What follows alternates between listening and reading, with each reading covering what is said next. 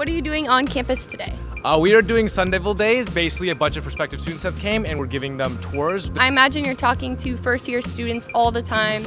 What advice would you give to an incoming first-year student? I always tell people to put themselves out there. Don't be afraid to hear the word no.